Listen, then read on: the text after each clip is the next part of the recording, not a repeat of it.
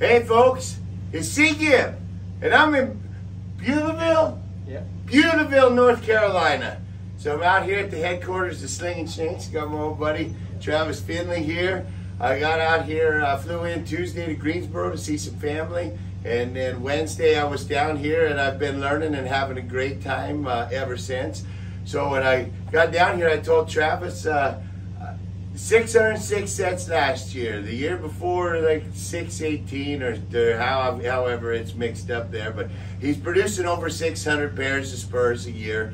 He's already at 400 this year. And so I said to myself, I gotta go see how this is done. Couldn't believe it. Well, what we're gonna do is we've shot a little video. We're gonna shoot a series of videos for you today.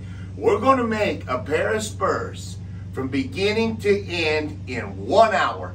Finished, beginning to end. I ain't kidding you. Stay tuned. We've got a lot of fun things. We've got some guest appearances from several different machines that have been named in here. Matt Humphreys, Bruce Cheney, Billy Clapper, Stuart Williamson, Ernie Marsh, Wilson Capron. Stay tuned. We're going to break it all down step by step. How you build them in 1 hour. We're going to make a pair of horse Spurs, beginning to end. Beautiful, North Carolina, it's 84, it feels 104. We're having fun. This is Disneyland of spur making. Come on, America, come build with us. Go ahead. All right, first we need the parts to build the spur. Okay, T, we've got a men's size 8. We need an 8-inch heel band for a size 10 boot. Okay, so you need 2 heel bands to build the set of Spurs. What else do we need, T? We need a shank number 4. We need 2 shanks. Okay, so then that takes care of the general build of the spur. Now we need to build the hangers, T. So we need some strapping material to fit in these. This is 5/8 inches wide. We've got some 1/2-inch strapping material here that we'll bend to make our own hangers. 1/2-inch slot, excuse me. And then this is just under 1/2 inch, so that it slides nicely in between. What we use for the hangers is 16D 3.5-inch bright finished nails, non-galvanized. And then we're going to snap those heads off, bend them in a jig, and run you through the process on how he makes his hangers. We need 4 spur buttons. Bill Adamson for the 4 spur buttons there. And we need a couple of rowels. We're going to put a couple of rowels that are kind of unique to what Travis has designed. You see these as we go along here. Kind of a horse foot in there, horse hoof. Okay, we need a couple rowel pins.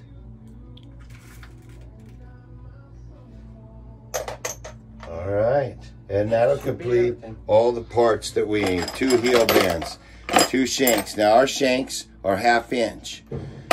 These are 3/16. We've got uprights and slanted.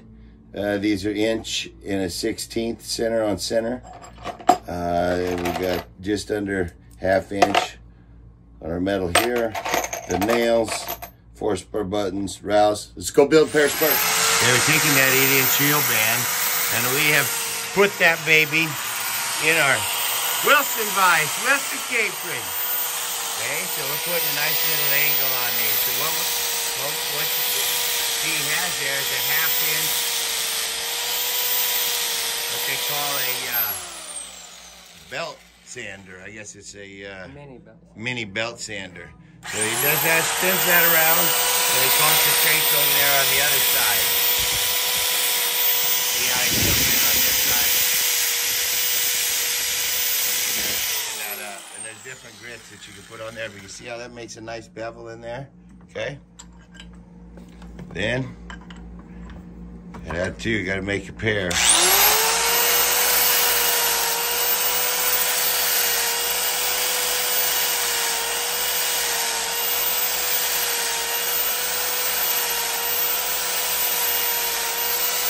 Quick and slick. See that? It's in that slot just perfect. When we set up those heel bands to get a cut, we set it up to where it fit in there just perfect for that, and it's just a little bit tighter than that. But when you put in that sander, what it does is knock that edge down just perfect. And what he does is he concentrates each side. First, you do the left side first and the right. Okay, now what the next step is he's going to do is he's going to take those heel bands that he's already prepped and beveled those hanger slots. You take them over here to the drill press. And the drill press, Billy Clapper! Yep, Clapper's in the house. So, you know, Billy makes one-piece Spurs, and he has to drill a hole in everything. And he has about 3 drill presses, I think, in the video that I watched. So Travis putting a 1/4-inch bit in there, tightening that down. And what he is going to do is just what I guess they call it a chamfer. Chamfered. So what he's doing is he's just going down a little ways, making a chamfered in there, making that 1/4-inch hole just a little bit larger than the 3/16 that it was cut. So the weld. Yeah, then the weld to sit down in there flat. We'll be doing everything on a TIG weld. So you see that it just spins those out real quick. Just cleaning up, and that is all 4 of those. Okay, so that's 2 minutes and 39 seconds with a bevel and chamfered and brake. Okay, next up on our process, we need to bend those heel bands. So back over to the Wilson vise. And what Travis has figured out is an ingenious way to bend these babies. So what he has is just a regular metal bender. I mean, you can find them at Harbor Freight. You can find them several places. So what he does, he's got a 2 7/8" die that's inside of there. He clamps that down. So he takes that clamp, that vice grip is hooked onto that block, okay? So then that block holds that band exactly where it needs to be. Then this does all the rest. You got a 2 7/8 roller here. You can size up or size down. We're just making it for a size 10 boot. So we've got a 2 7/8 in there. You go up 3 inch if you need to do a bigger one on an 8.5-inch band, but it's the same principle. Then you put it in that metal bender, and then it just comes right on around. Now he just turned out 2 of those, 2 heel bands, 8-inch for size 10 boots. Next stop, over here to Tom Balding at the welding station. All right, now the next step on the process is we've got to get these shanks split, okay? He's got an ingenious way to do that, folks. So he's marked out how deep he needs to go for the rowels. He's made a line on there, okay? Now, on over to our friend Bruce Cheney. Cheney's in the house, BC. Yep. So it's all, Bruce and I have laughed on several occasions that always makes you nervous on the hand split.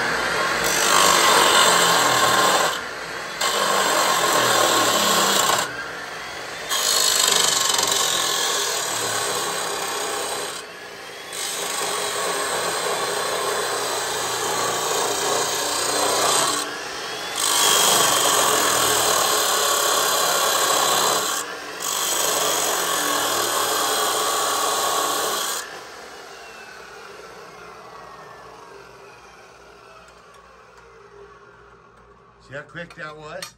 Let me show you how nice that is. See that? Look at that. It's perfect. Okay, that's just a DeWalt chop saw blade. And then he's got a drill press vise in there. Got it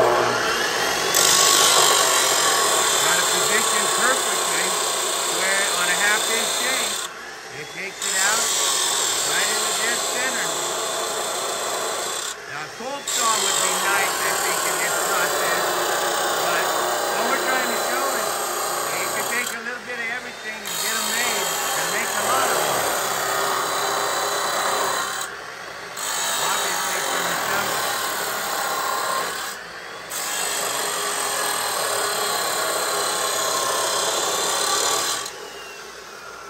All right, so that's 2 splits in 2 minutes. Okay, we've been filming right here the whole time.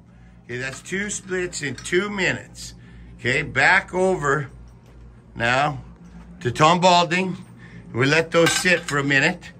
And break time, break. Break. All right. It's always a good idea to prep your metal before you get ready to weld it, especially on TIG welding.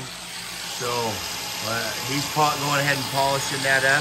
And what Travis uses a lot in his shop is what they call a paper disc. And you can find them anywhere. We saw them over at Harbor Freight, but that's I think a 5-inch disc on an angle grinder. That's got a pad underneath it, and then he puts the 220 papers on there. These Bauer 220 papers.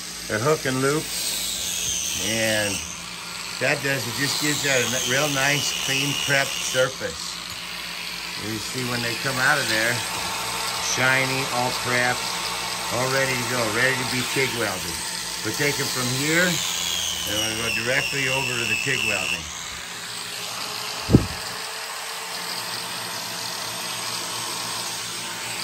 Just cleaning those up a little bit.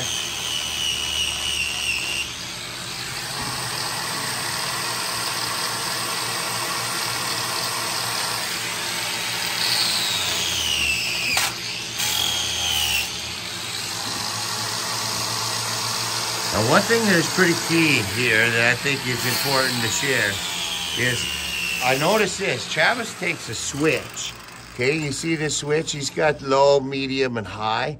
He takes that controller, and on that hook, it's a router speed controller. So he'll put that on that Metabo angle grinder, and he says that these spin slower than like the red ones, but he'll put that pad on there and that hook and loop on there, and then turn it way down, and he just stores his pads right in here, a stack of them there, and polishes things on up. Now we're going to go right into welding. Okay, so the metal's been prepped 2 minutes. We're going to take a break and into welding. Over to Tom Balding Station again. Thanks for tuning in. All right, now we're on into the welding. Hey, we got to swing by and say hi to Jim Poor. Hi, Jim Poor. Okay, now over here to the welder. See, I just welding that in there. Now what Travis has here is a jig. He's got this, and I saw he's got a few of these different plates. This one here, he said, is right for a men's size 10, 8-inch heel band. So what he's got is he's got this just off center, 1/4 inch off the center in the back. It's a little tight and a little snug. And he needs black bar or screwdriver. Let's see, he pops that on out.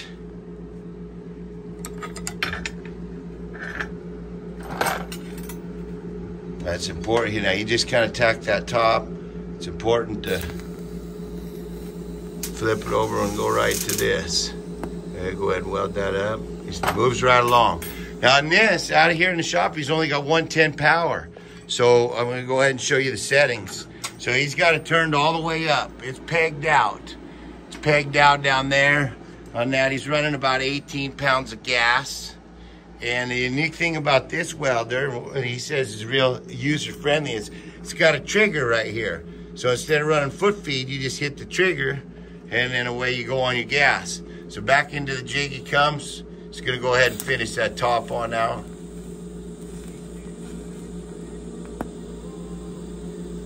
Heck, he's on the other spur already.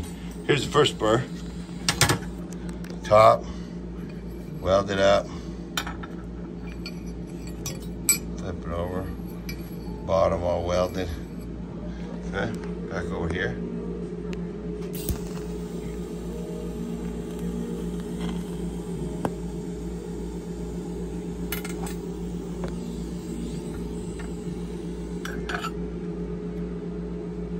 Top and bottom. Now, see, he uses that clamp there. Got another clamp. The way he does it, he just sets them up as a pair. Does everything as a pair.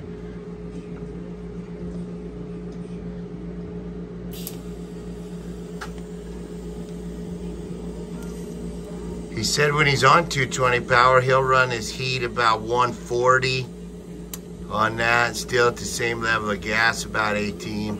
And when I was watching underneath there, what he's doing is he's just doing, he goes one pass. It's a heavy swirl, one pass, but I think I saw one post, Humphrey said, make sure you're moving right along. And I think that's an important tip there is stay right after it, move right along, let her puddle up good, and keep after it. Get right on across. You get to the end, hold her there for a minute, let that gas finish her out. Nice wells, bud. So we're 3 minutes and 15 seconds in. Tops and bottoms are welded. One side's welded. Just getting everything all set up. There's Jim Poor over here, waiting his turn. Okay, here we go again.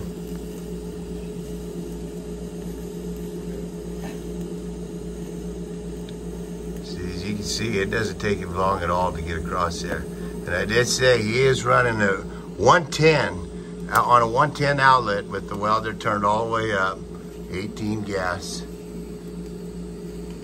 So one thing that maybe we can point out in there is this, person wanting to get into spur making or has some interest in it is certainly, you got access to parts, and you got a little knowledge in welding, basic tools and equipment.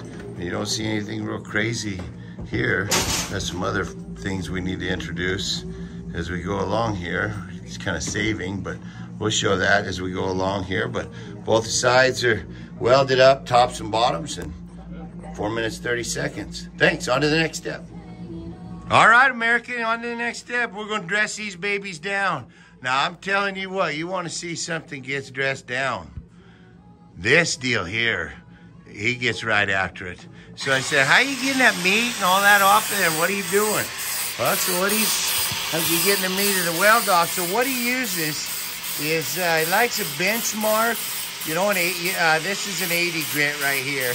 Benchmark thin flat face, okay?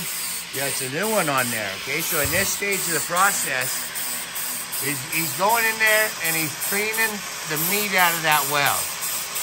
He's just removing the meat. And he's not undercutting the spur. That's the key thing there. You gotta be careful. You can't undercut the spur. So all he does is goes in and takes out just the meat, okay? The meat only. Yeah, I'll give you a close-up view on this one.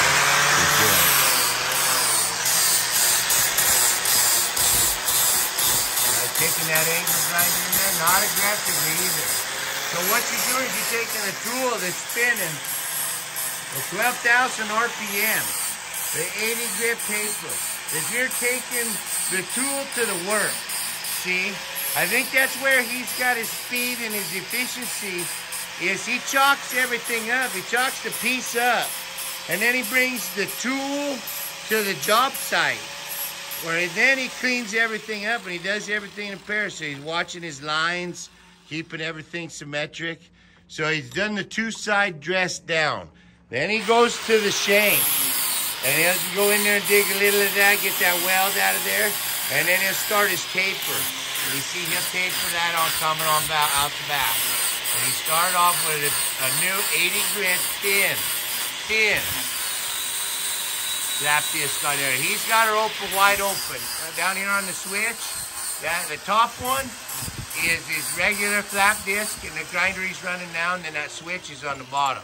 And he doesn't usually take that switch off at low power when he's running his paper disc. The next stage in the process. So he's going ahead here, cleaning things up. Tapering these on down. I'll just keep you right on in here. And when we get done, we'll throw them out on the steel and we'll let you see. They ain't undercut. They got good lines to them. They're dressed. It'll be a finished spur at that stage in the process and ready to go to the hanger. But as you see, he doesn't mess around. It starts off with the two sides. Cleans just the weld down, goes to the shank, cleaning the weld down, and once he gets that weld cut cleaned out down inside of there, he doesn't mess around inside of that too awful much. Once he's down what I call down in the danger zone, right in there with a two transition, that's the danger zone. It's real bad to undercut in there if you're not careful, so take your time. If you're not as quick, like this, you can always stop and look down like this. Like when Sam Gooding showed at the gathering, when Sam Gooding showed Wilson Capron that an anvil had a side, a flat edge on the side. Wilson would get down and look it over like this, and then, well, Sammy said, you put it up against the side of your anvil like this, Wilson. He said, my anvil don't have a side like that. Ha! Free joke. So he's in there digging it on out of there. You see, he's doing a little excavation work now. Back to that shank. But right now we're 4 minutes into this deal, okay? And I'm gonna break it into 2 sections so you kind of keep track of the time. What I'll do is break it into 2 different parts of the grinding process.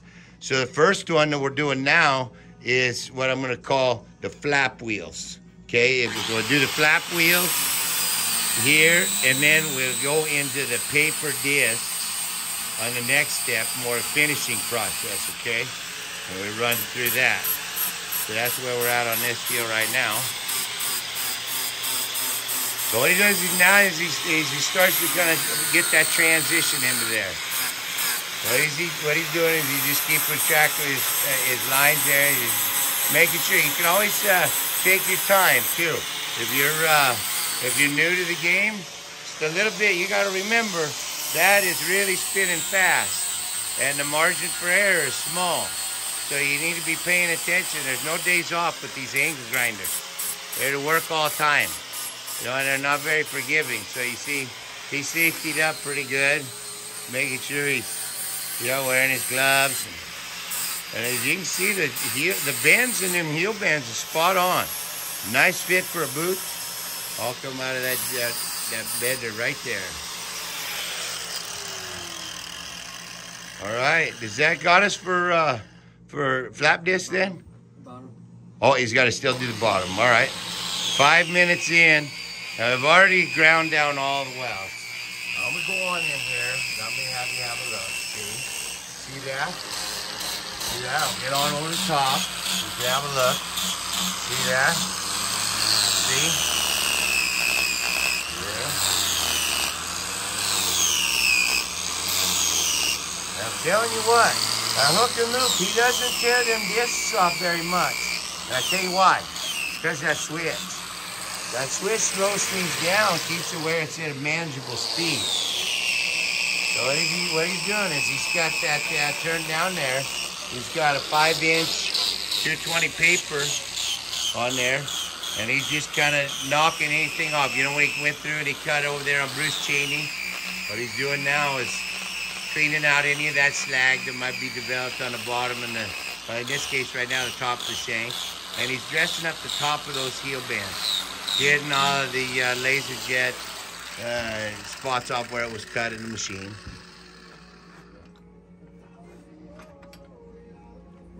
Okay, I want to go ahead and show this full meat removal, good fall lines. You see everything coming together nicely. And in about 7 minutes, you know, that's pretty quick to do that much metal work. That's what I was really astonished by. Hey, Jim 4, how you getting along? So, now I'm back over here. Now he's working on the bottoms and cleaning things up. But what he's doing is he's just mainly, that's an 80 grit, like I said, so he wants to get the main layer off, get things knocked down, metal removal, and then slow things down. And he's got a 220 paper, and then he's got some 600s too. I don't know where exactly we'll go into that on this deal. But as you can see, the tops, the bottoms, the sides, the tops and the sides, everything's all metal now. But you see, Spurs coming together and being prepped quickly. And I think it's important to see how he manages things in the vise. It's for efficiencies. You can see he's not turning on that. He's not turning on Willie all the time. He gets him in there. He gets him set up. And I guess maybe after about 4,000 pairs, you learn exactly how to position those in the vise to where it's the least amount of times to move it, execute what you need to get done. So it's efficient. They hook some tails in there. They're coming in a little hot there. So he's got that. He's cleaning up the ends of these shanks. See? You see the metal works there, spot on. And it's any way you want to look at it.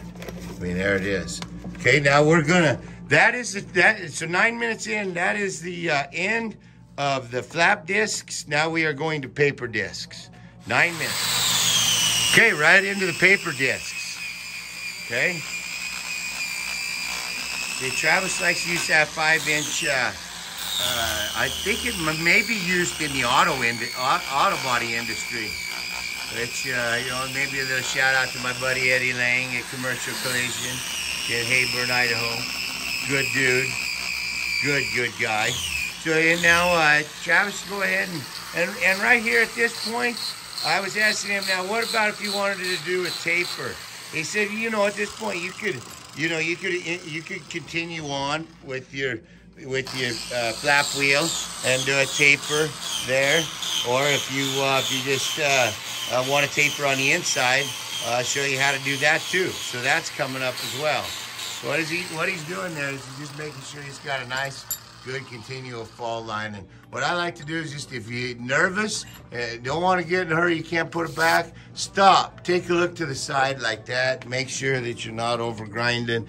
Make sure you're not getting too tight in here, grinding that down or having that fall down, get flat on you.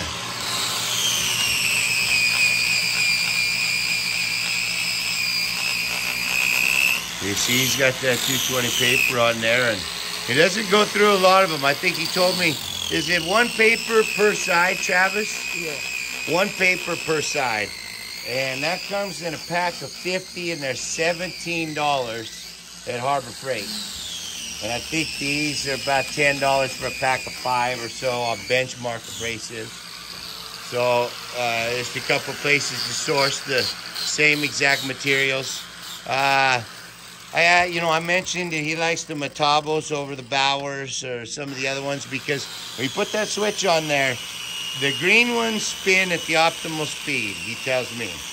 So I think that that's an important tip to try to, you know, I mean, because otherwise I've tried this and had minimal success. That's why I wanted to come and pick up some additional tips. But I was hooking a lot of the loops in there, and he said, you got to get things slowed down. And as you can see, when he goes in there and he gets after it, that disc, you know, that is giving, it goes in there and then it slows itself down where it's almost like a polishing. And then it comes right on up. And I've noticed too, is he's always working the disc, you know, in a way that it's working in a flatter surface instead of turning it where it's coming into the hanger slots. So, you know, I think all those little tricks that then you change the disc out when you decide, not because the disc is tore all to hell, you know. So, yeah, I've just learned a lot. It's been a great week out here. Can't thank the Finleys enough, showing Sea-Gib around. I had Carolina Morning come into town. There's her and Josh over there. Hey, guys. Hi. We're doing a spur making video, building the pair of Spurs in under an hour. Carolina Morning, my wife of 19 years. Josh Finley, that's Travis's brother, youngest brother, rental car. And then inside of the coolest shop ever, a cool guy, Travis Finley. Had me out, so now he's, as you can see, he's changing out those discs. And he goes through those paper discs, but he said you gotta, you want to make sure, if you're trying anything, make sure the mill scale is off of your metal, because he said mill scale will almost like polish instead of sanding. So he likes to have some metal prep, and then the 220 papers in really come in and shine. And you see how he's positioned that? He positions that in the shoulder of the spur. Yeah, that way he can come and address them ends, you know, and touch them up.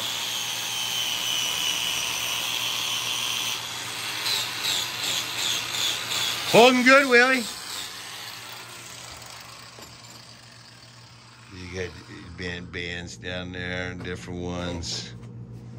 old projects that he didn't like, that he scrapped. All right, that's it on the, okay, let me go in here.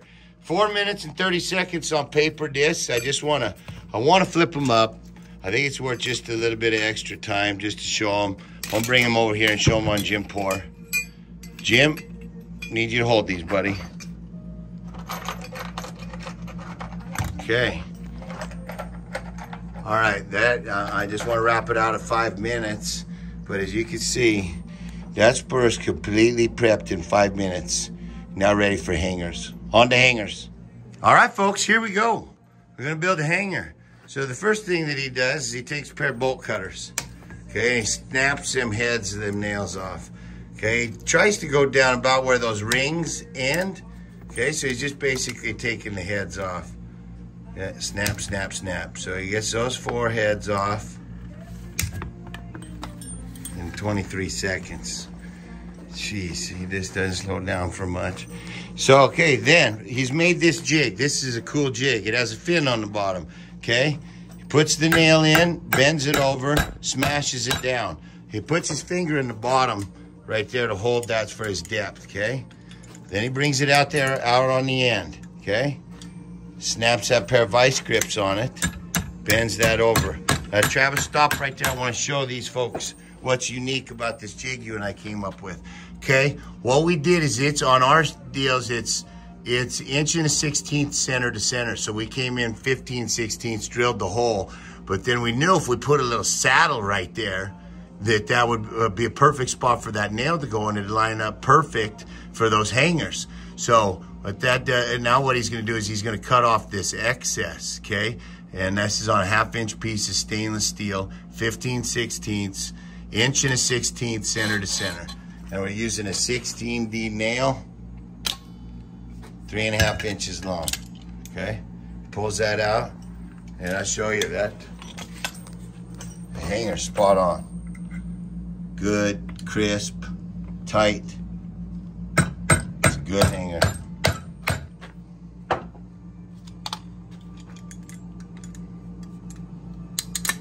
Put those vice grips on there, bend it straight on down. That little saddle, you know, I had a deal real similar, but that little saddle there, I saw Travis drill 3 holes in that piece of steel, and I said, uh-oh, you made a mistake there. He said, nope, I didn't. What we're gonna do is that middle hole is I'm gonna go ahead and split that right down the center. And then when we put those nails in there and bend them down, to have a saddle to hold it. I said, well, you got your thinking cap on today now. So there we go. So this next step on these hangers, I mean, I've never seen hangers come together so painless in a complete process with a couple of key jigs. And these jigs are real simple. First off, we've told you how to make this a 6-inch long bar stock, and it is 1/2 inch thick, and it's got a fin welded on it just so you can hold it in a vise. So put them down until you feel the nail down there, bend it over, put your vice grips on, snap them down. Bend that over that. And in the heel bands, all the holes are 3/16. Now, a 16D nail is just slightly under that. But, you know, for speed, they come together so nice. And that is so minuscule, you can't tell any difference in that hole. Okay, and you're going to see how nice they fit in there when he slides those in there. They slide in there perfect. Okay, now he's got his next jig. Okay, this is the next piece of brilliance. Okay, on this jig, he's got this jig does several different things, okay? It's got this block that is important that goes in an arbor press that you're gonna see next. The stage he's gonna do right now is he's gonna slide a nail through that block. This is 1/2 inch, this is 3/4. That's 3/4 inch steel, okay? So he just slid that through there, but you're gonna see this process is for speed on bending the strapping.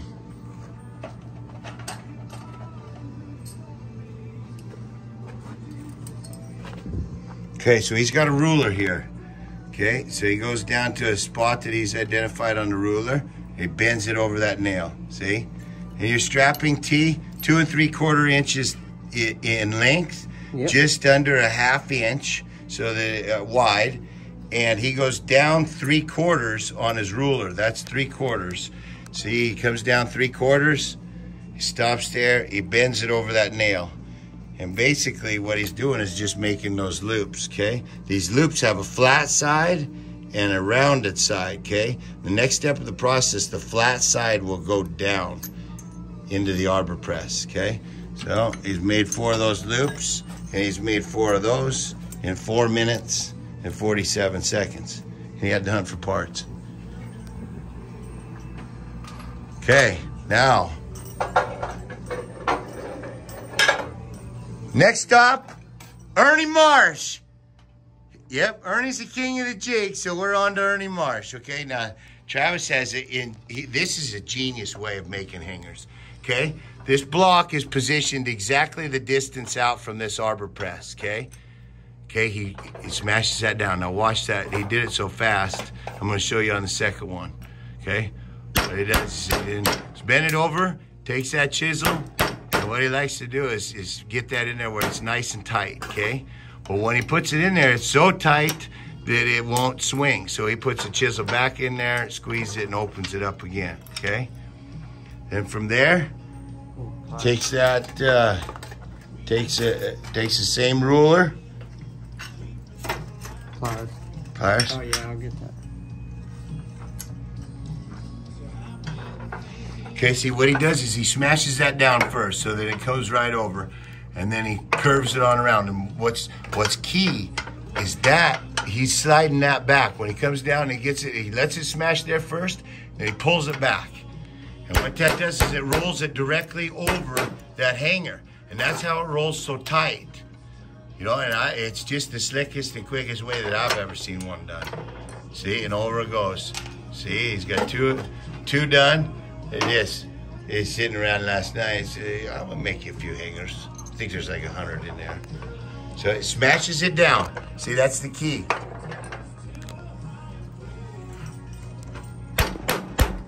That chisel with the dull edge right there, see how it pops out on each side? He says that gives it a nice, tight, clean look so it doesn't wear out, see, Gib? I said, all right, I got you. So there's 3. You see what he's got here so he ain't picking stuff up all the time? He's got stuff tethered to his station. See, you got a hammer here, rulers, see? Now, Tia, I want you to go through that last step real slow. Bring it down, first initial step, okay? So he brings it down, it hits on the top, see there? It hits on the top and then he pulls it out. So the way you do that is adjust these screws out here on the end. I was having trouble, he was explaining it over the phone, that's what I said, I'll just come and see for myself. See, and you can see all 4 of those hangers are tight. Okay, now he's got a trick for how to get that hole in the right spot every time. Watch this slick little deal. Okay, he's got a block right up there.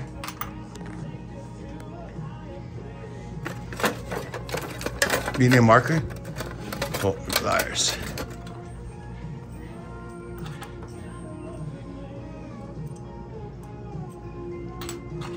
What he's doing right now is just squaring up. You know how they'll get a little bit off center when you bend them back down? So they might be off just a little bit. Well, what he's doing is using those pliers and just squaring them up. See, he's got it all squared up there. There's 4 nice hangers. Nice. I mean real nice. So then he's got a marker in his little tray. Brings that out. Sets that down. And inside of that marker, Tina, give me that marker when you get down if you don't mind.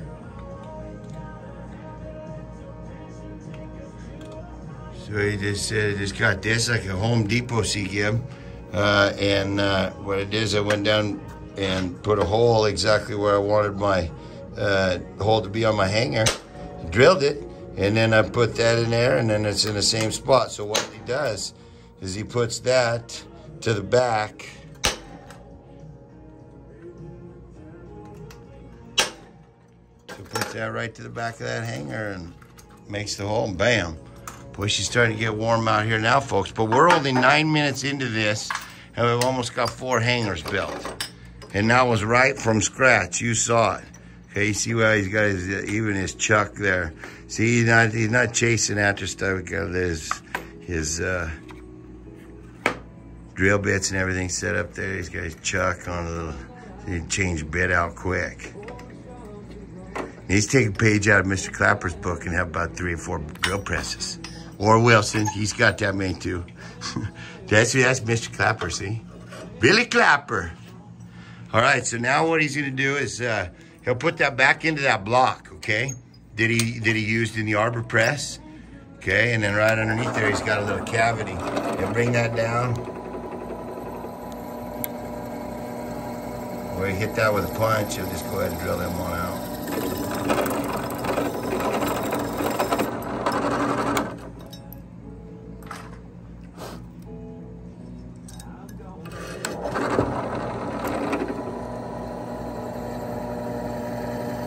Zip.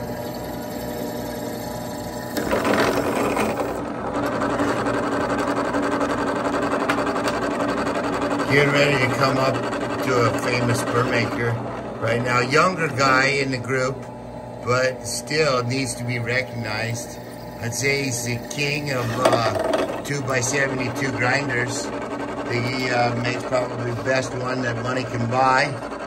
And that gentleman would be Matt Humphreys. And Matt is a heck of a nice guy. Hosted the Bit and Spur Makers Gathering. Has a nice parts store with a lot of parts available. I've built a lot of Spurs out of his parts. Right over here, we got Matt Humphreys. See, got Humphreys here on a 2x72. See the lights dim just a little bit. It's nothing to be alarmed about. So what he's doing is he's gonna round those corners on out. See, he's rounding those on out. Taking that on there, cleaning those up. And these 2x72s are nice machines. You know, there's a spot for everything. You know, Wilson says there's a spot for every kind of spur. Well, there's a spot for every kind of tool in the thing too. You know, so this is Travis's process and how he does it. And how he does it quick and pretty economical. And anybody that was, you know, maybe reluctant about getting into trying to build spurs or was thinking that it'd take a lot of money to try a habit like that. I mean, a good quality vise seems to be real important. You could get by with one angle grinder in the beginning, and then if you had access to a welder, or if you had a welder, could, you know, get you some parts from Mr. Humphreys, or cut your own, the bandsaw, or however you want to do it. But we're about 12 minutes and 17 seconds in. I've got 4 hangers made from scratch. With all left to do is set the rowel pins in there. And that's a quick and painless process.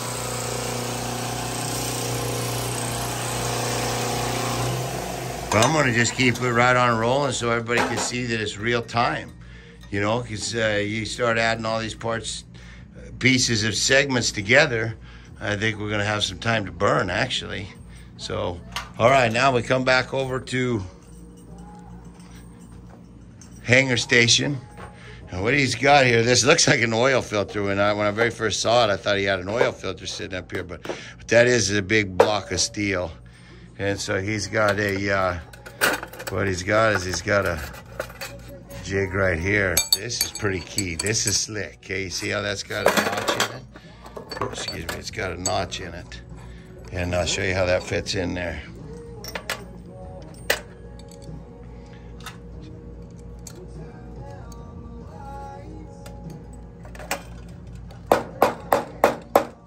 See how he uses a big hammer, short handle on it?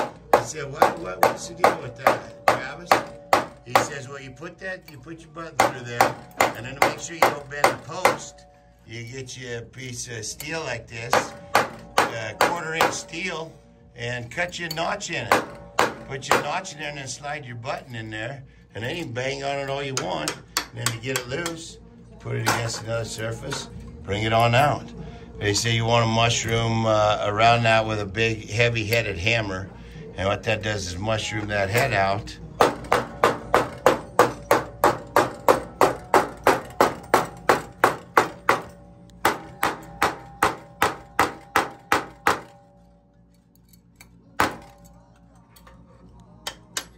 Drops right out.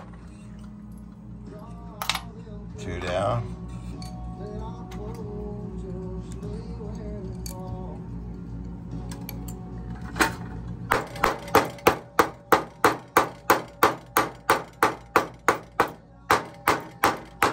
That goes around mushrooms, all head, and brings it on home. I just think a lot of these videos, when I was very first getting started, I would have liked to have known how to go about some of these things, and hopefully you're getting a kick out of some of this. We was mentioning to folks that we admire and that are heroes to us, you know, that have the machines named after them, and we admire their work. And so I just thought that might add to the humor of this. But we're 15 minutes and 15 seconds in, and there's 4 completed hangers. Next stop, weld them in. Break! Break time! Break time, T. Are you sweating yet? Carolina morning. All right, we're back over at his bench, and now he's gonna go ahead and set these hangers. Okay, this is a cool process what he does. Back over here at Willie. Okay, what he does, he takes a heel band that he just grabbed, and he goes on the very edge there. See, he hits that. See it right there on the corner. What that does is puts it in there, makes it super tight. Yep. Okay, then that, see, you want them nice and tight. He said, see, Gib, what they always look for is to see if the rowels are loose or if them hangers is loose. And he said, and I've seen quite a few years that tighten up a little bit. So this will get you in the slot tight by directing the blow there. And what you don't want to do is just hit it right in the middle, because that nail will bow on you, and then your hanger won't fit correctly. So that's a good trick in the process, and to get them to sit down in them bands good. Take a 1/4-inch piece of metal, hit it right on the top, right over the top of your hole. See, 3/16. 3/16 metal, right down on that hole. See, and you see how it brings it in there. I'm gonna go over here and I'm gonna show. Excuse me, T. I'm gonna show you how tight those are. See how they're in there? Tight. Tight. To where they can't slide around and wear out.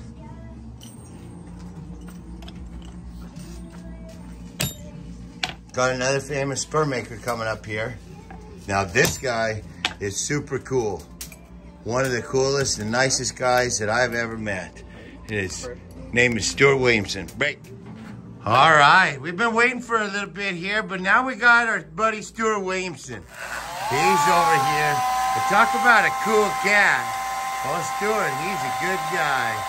Oh, he's the nicest guy to offer encouragement to everybody, say kind words. And you know, he's just kind of a guy that can do it all. Spurs, bits, jewelry. And you know, you gotta have a bandsaw that this tool will kind of do it all in the shop for you. Cut metal.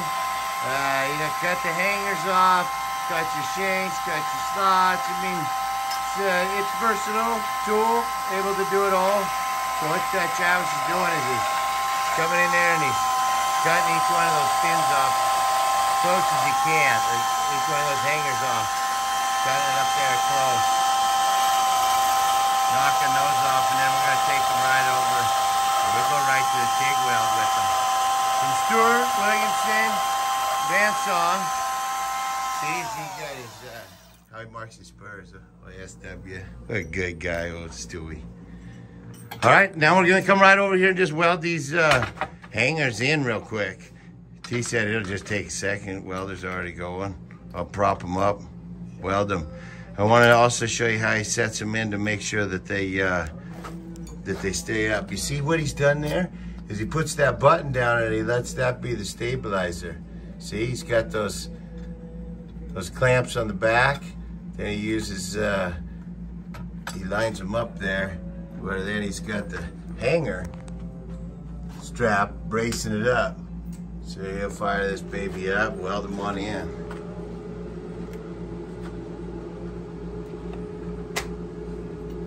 I asked if he uses fillet rod or if he just melts a nail down. Now you remember that's been chamfered inside of there with 3/16. So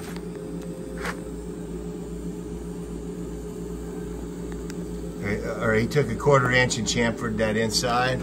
So then he sees. Just in there, just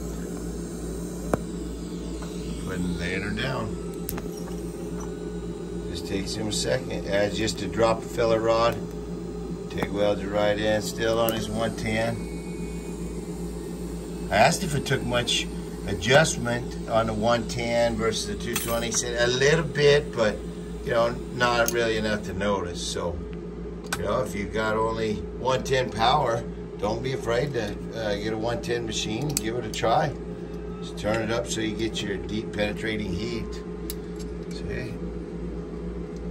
And we'll pull this up. We'll flip them hangers around too, so you can just see how they fit in there so nice. But it is key to chamfer those holes, so you got that extra meat there, and so that you got that place for that filler rod to go.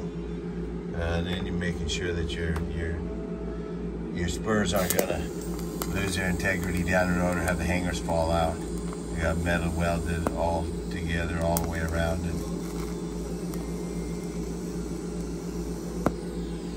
Welding those babies in nice quick. Oh, got one rock on it.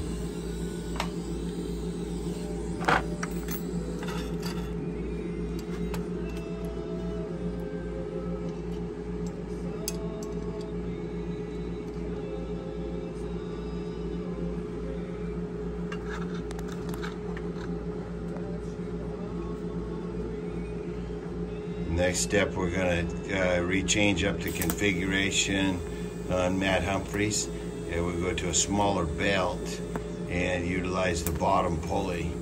And so we'll get set up on that, and then we're going to go in there and clean those welds up and clean the heel bands up. So, break time, break. It's nice looking welds in there, T. Everything. Okay, back over here. See how he's got everything tethered to the station? Now put that pry bar in there so he gets that 2x42, did you say, T? 48. 2x48 belt real tight. He's using that bottom pulley, okay? So he's got that set up. I think Travis told me he saw Troy Flayhardy. I think he said he's seen clean him up the inside this way too before. So this may be known by a few other folks, but it's a really slick deal. He's got it set up with a 40 grit inside of there, and he just got done welding. You heard him just cool them spurs off. So now he's going to pull them. It's not an outlaw belt sander, but we call it Matt because it's a belt sander.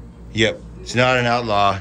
So yeah, maybe I need to make sure it's not an outlaw, but it's what we call Matt. Matt is the proprietary guy on the outlaw sanders, belt sanders.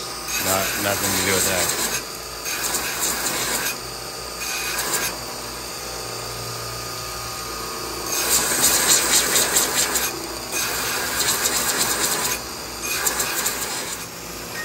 Okay, now folks, we've reconfigured this belt sander with a 2x48 belt.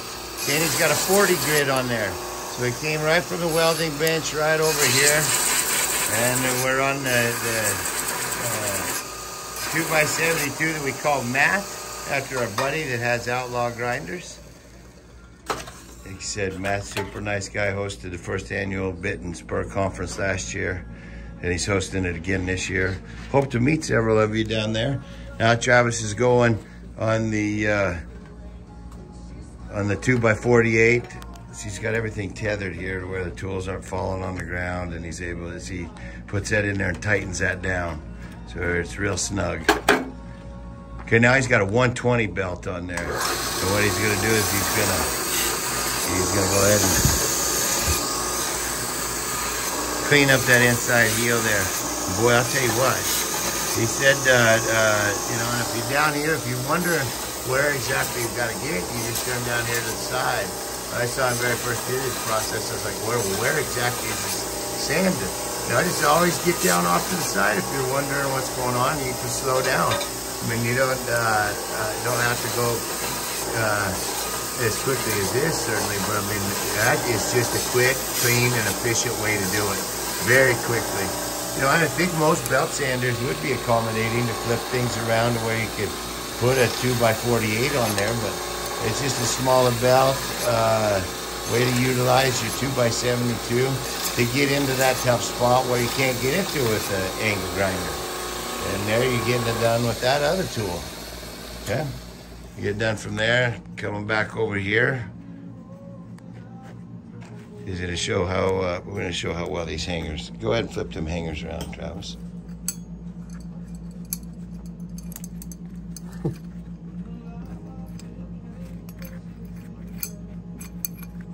Perfect. I mean, would you mind? They're hot right now, but could you show? I mean, I want to show how tight they are and how there's no gap. See how there's no gap in between any of that? Look at how tight that is. And the other thing too is look at how tight they are around the rods. See how tight that is around the rods, so they don't wear out. That is a handmade hanger, welded in, and sanded down, everything done in like 18 minutes. The whole hanger process, welded in, heels clean. Okay, break. Yep. All right, next we're gonna, Travis does something that's kind of unique to his builds. So what he does is he takes that 1/4 inch bit and he'll chamfer the inside of where that rowel pin is going to go. So he's decided that where he's chamfering right there with that 1/4 inch inside of that 3/16 pin, he decided which is going to be the inside and the outside. So and he's going to go ahead and make these slick finished on the inside. And what he's doing now is he's going to go ahead and put his rowels in there. So we're back over here, Jim Poor. Hey, Jim Poor, how you getting along, buddy? Okay, back over here.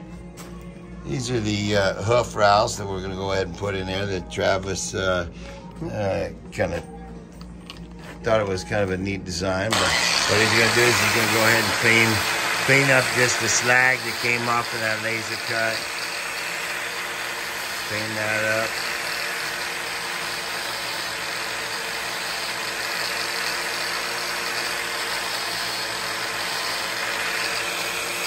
And you're going to see a good trick coming up here.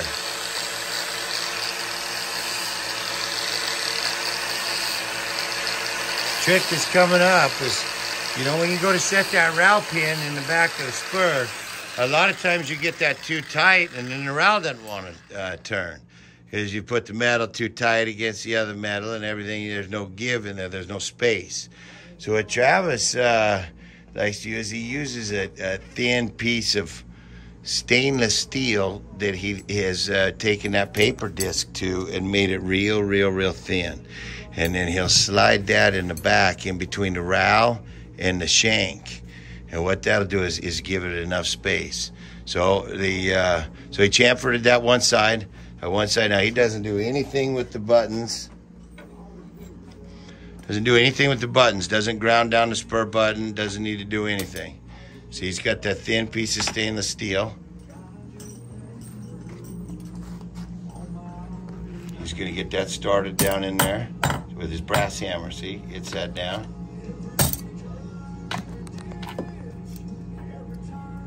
So make sure that that's situated in there where he's got just a little bit of space in there. See, that's a spacer. What that does is just it's got a 3/16 slot in it, so that you can slide that piece of stainless steel underneath there, give you the adequate spacing. And then he's going to go ahead and set the rowel pin now.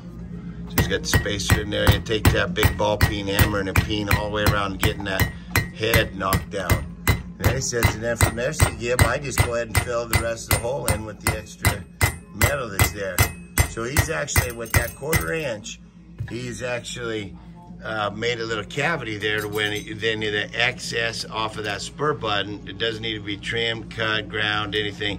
He just smashes that down into that 1/4 inch cavity that he made.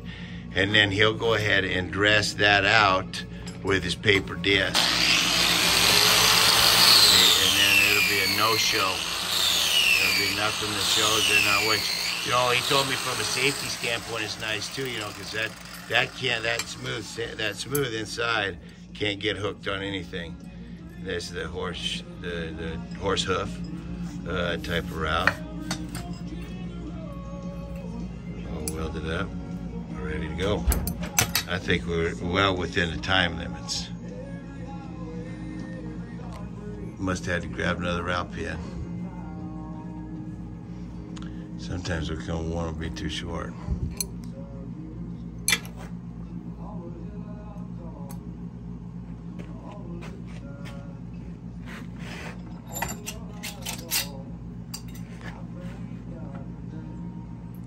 See, there's that spacer. It's got a little slot in there. You put that in there, then it protects it from over tightening on both sides of the route pin.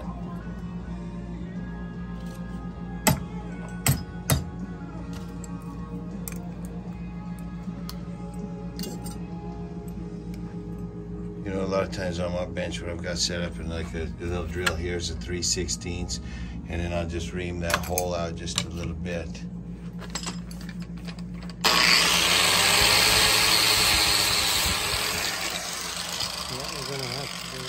One little piece of slags down in there. We're gonna have to take that over to the drill press and drill 3/16 out in it.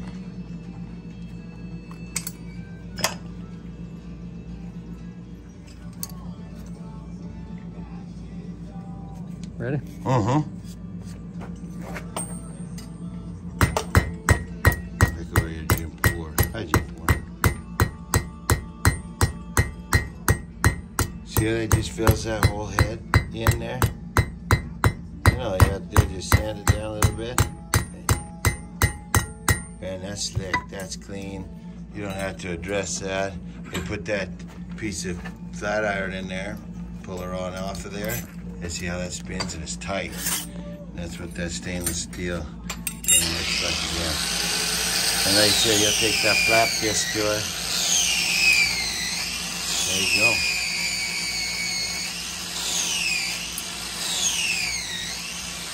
Now, folks. Okay, folks.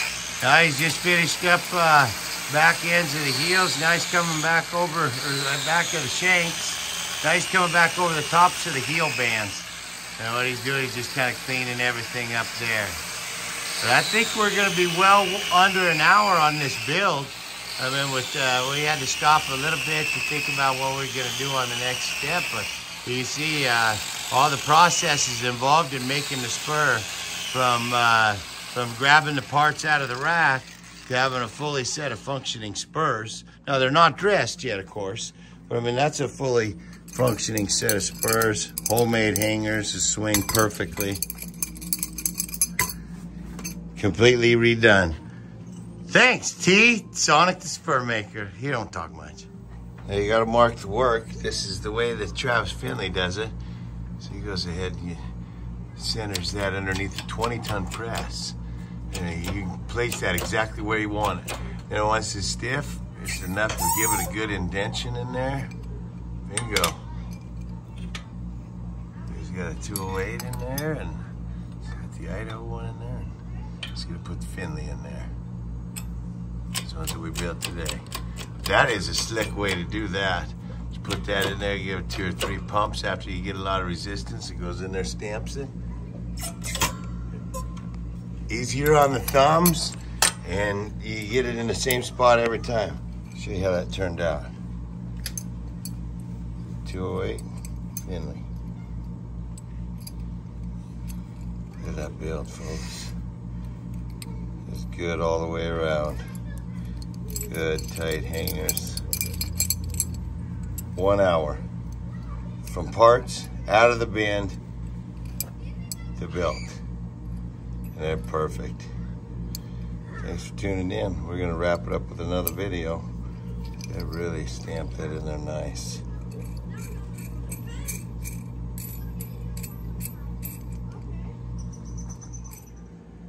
Well, I had to change clothes. Usually I've had to put more clothes on in Idaho when it's too cold, but this time I was wringing wet. I'd never been so hot making a pair of Spurs, but I tell you, I think it's 90 degrees here. It feels like 104, I think it said.